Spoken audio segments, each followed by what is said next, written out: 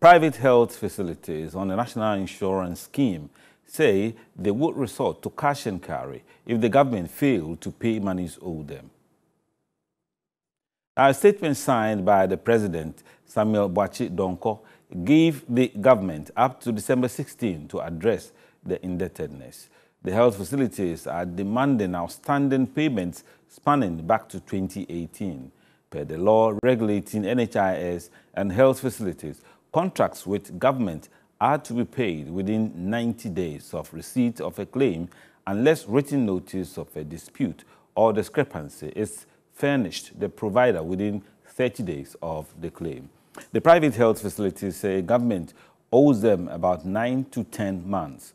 The private facilities also claim they are overburdened with debt from suppliers, banks, loans and overdrafts, and due to their inability to settle mandatory payments to GRA and Senate, prosecutions and constant harassment have become a disincentive to operate.